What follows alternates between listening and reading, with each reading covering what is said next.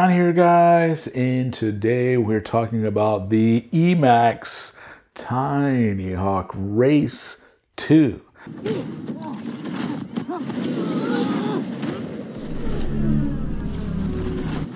This is Emax's latest release, and I have to say, first off, this is the best out-of-the-box tuned quad I have flown of any size at any time. It is so incredibly smooth. It is so locked in. It flies like you're just communicating telepathically, and it's just following everything that you want it to do.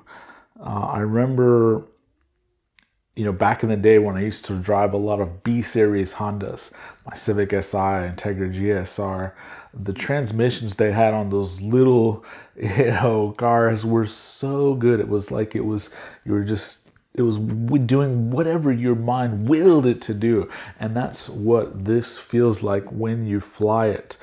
This is a small, very small quadcopter that is similar to the Tinyhawk II. It actually has a slightly smaller overall footprint because there's no ducts on this model, but they have gone up a size in motors and up a size in props. This is spinning 2-inch props instead of these. I think these are closer to like 40 millimeters. So here we are on the bench with the Tinyhawk Race 2. Now this thing comes shipped with the same Emax hard case that we have all come accustomed to. And inside you will find your little Emax tool set with a little tiny screw, a little balance plug to allow you to fly 1S if you want, lots of extra little screws. It comes with one set of these A-van props. And of course, your requisite Emax stickers. In addition to that, it comes with this very nice 6-port 1S charger to allow you to charge 6 of these at a time. And it actually comes with 2 of these little 450 milliamp packs. So a couple of notable things that are different between this and the Tinyhawk 2. One are that let's go over the similarities first. The similarities are, I'm pretty sure this is using the same exact flight controller stack in there, and EAC stack. It's using a very similar dual 1S port connector. This one, they've done a really cool job of putting those together.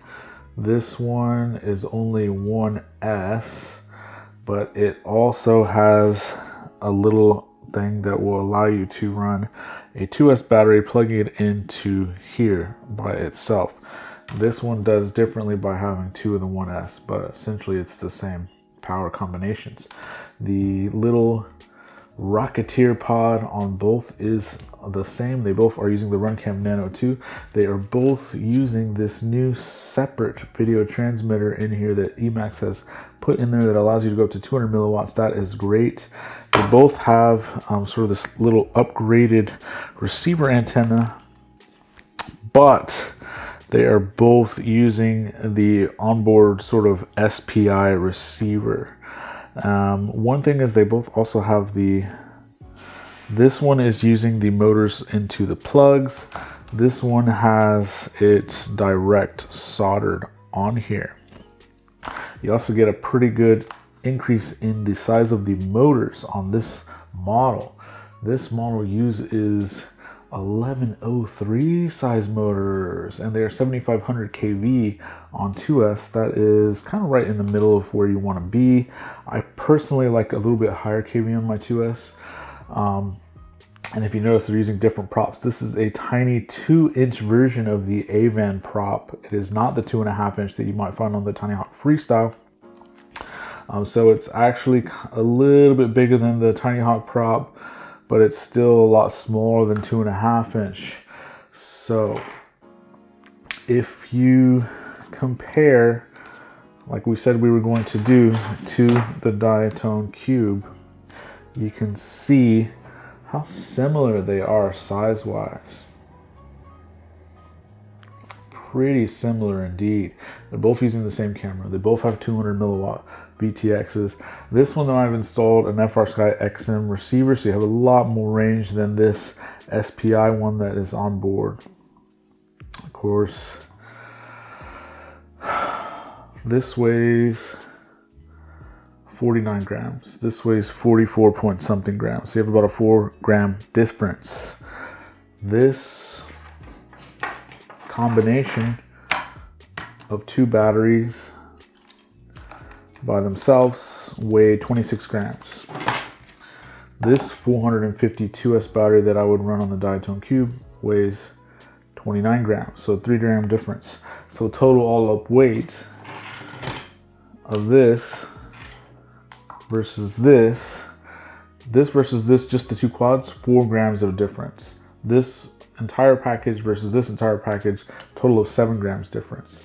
So does that really make a difference for a small package? If you were to hit something 7 grams, it's really close, guys. And you can actually fly at 400 or 300 or 350 with this and really get the weights even closer. Now, normally, like I said, I would not have compared these two together, but Ferrari was the one that said he thought this was faster than this.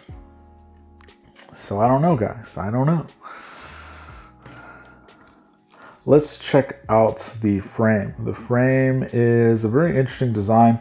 It's very thin, but it's still actually very, very rigid for how thin it is. They've done a really good job in this frame. Emax always pretty much does. The only thing I really wish is that it was just bigger. I don't think you could fit a 2.5 inch prop. There's just not a lot of clearance right there. And this setup, this component list really begs for a 2.5 inch prop. It needs it. You really just developed an entire system that could handle more power, more prop. If they just extended these arms just a few extra millimeters, they could have fit it on here. And they've already got you the power system. They've already got you the motors. They've already got you the battery voltage that is all going to be able to support a larger prop, but they put it on the smaller prop package. Now, if this weighed 35 grams instead of almost 45 grams, I could see that being a significant enough reduction in weight to warrant a little bit less power. But it's not. It's not. It's so close in weight to this. So, what does this package end up? Well, Emax has been doing some very innovative things lately and some curious things. Emax is never one to follow. They're always one to blaze their own trail. Sometimes that works out incredibly well, like their Baby Hawk series that's been famous for so long, and the Tinyhawk series.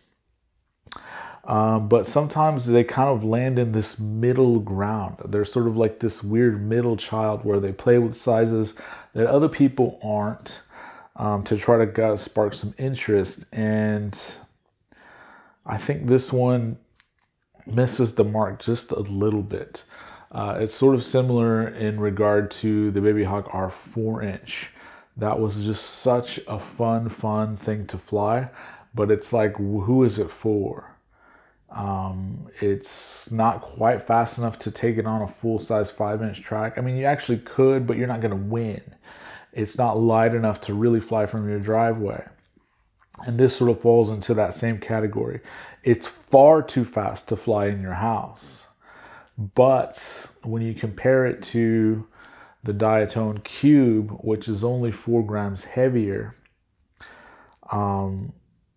it's considerably slower than that. Now, the reason I compare that to that is because Ferrari, who works a lot with Emax on his channel, said he compared them back to back. He flies both back to back. He flies both a lot. And he said that he thought that the Tinyhawk Race 2 was faster. And in my mind, when I saw that, I was like, this can't be right. I have to get one of these to see if this is true. Now, I totally have a ton of respect for Ferrari. I've watched his channel long before I had a channel of my own. But on my channel, I did tend to fly a lot of these micro size. Last year I did a top 5 toothpicks, and the Diatone Cube was right at the top. So I really had to, after having all of these dozens and dozens of hours flying these class quads, no. And the reason why immediately it stood out to me is there's no way it can be faster was because this is only flying 2-inch props. And knowing going from a 2-inch prop to a 2.5-inch prop, what that does. Back when we started playing with 2.5-inch props on the Catalyst Machine Works, the little droner, right? That thing was so fast, but it was 95 grams. And you would fly on forest, it would be incredible, but it was really too fast to fly comfortably from your driveway. You wouldn't want to smack into a window or something like that. But when the toothpick class arrived, and for around 50-ish grams, you could get incredible performance on bi-blade 2.5-inch props. You could bring that weight down to a comfortable level to be able to fly from your driveway. And this one does that. In fact, I would almost say that it does it better. So don't make any mistake. I'm not saying that the Diatone Cube is objectively better. I'm just saying it's not faster. There's no way that it's faster. This, I would have to say, is about the same top speed if I had to guess. We need to get some radar guns on these things to the original Baby Hawk, which is quite an achievement because the Baby Hawk, you know, had a little bit larger motors. I want to say those were 1104s, and it was a little bit heavier. This, I would say, so that puts it about 38 to 42 miles an hour, high 30s, low 40s. If I had to guess, the Diatone Cube 229 on 2S is capable of 50, 55 miles an hour. It does seem a good bit faster.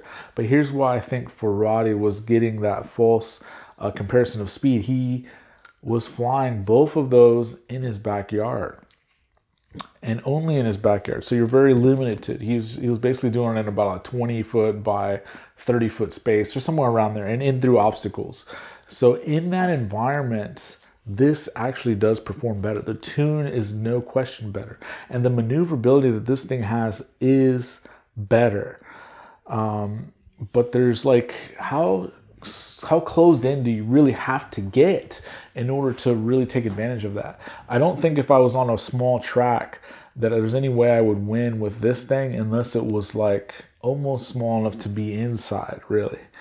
And it's just that lack of speed. But what it does have is, if I had to guess, like 0 to like 25 miles an hour, or maybe even 0 to 30 miles an hour, this thing probably will appear faster because it has a little bit more grip because of the extra prop, and the design of these Emax A-band blades are so high pitched that you get that instant grip, that instant pull, and it's absolutely going to have that initial zoom that may be a little faster. And I think that's what Ferrari may have been feeling. But the top speed, if you take it out to a larger area and you actually get both up to top speed, full throttle, it's very apparent this is much slower. So who is this for? I'd be very comfortable flying either one of those things around people. I don't know if it's really fair to compare them, but since he did, and I really wanted to comment on some of his notes, I really felt compelled to. Otherwise, I probably would never have even thought to mention these in the same breath. I don't really consider this a toothpick class. To me, toothpick class, there's really no solid definition, but I've always considered it, 65 millimeter props. And this is not 65 millimeter props. It's 2-inch, but is there still a place for 2-inch? Well, it flies great. The tune's spectacular. But let's talk about a couple of other things. This, you can chop this off and put an XT30, or you can use it as is and use 2 of those 450s. So it comes with 2 of them, but since you have to run both of them, it really is like you only get 1 pack with this, which is fine because like the Cube comes with 0 packs. So I'm not gonna fault it for that. But by the time you buy 2 of those 450s, you're talking about 10, 12 bucks. Whereas a 452S tattoo, like I showed, that's like $6 right now on sale at Race Day Quads. There's a link in the description below. So which will you go with? You know, like there is a couple of moves that I was able to achieve with this thing that I don't think, a couple of really tight maneuvers that I don't necessarily think I could have done with the Cube. But there's very few of those. And in most respects, I really would rather have the extra speed and the extra power. And then another big negative of this thing is it does have the power needed though to do some really excellent freestyle moves. Power loops, you know, split S's, all kinds of power moves are pretty much capable with this thing. But because of this built-in SPI receiver, the range is really not that great. By the time I got 2 houses away, I was already getting that, you know, radio warning, telemetry, whatever, warning on here. So it's like it has the power and it doesn't have maybe the speed of the Cube, but it does have some decent speed. It still can go about 40 miles an hour.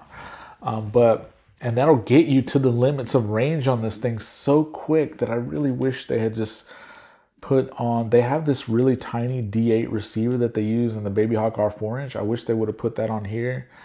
But here's the thing though, because this only has an SPI receiver, my Diatone Cube, I'm using the FrSky XM.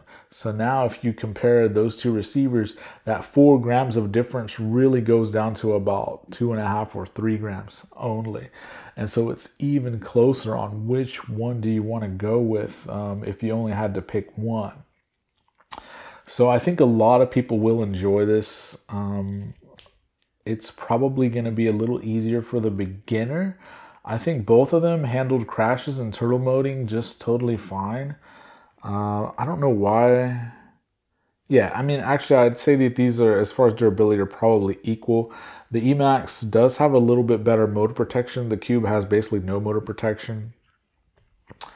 But yeah, guys, Emax, here's the thing.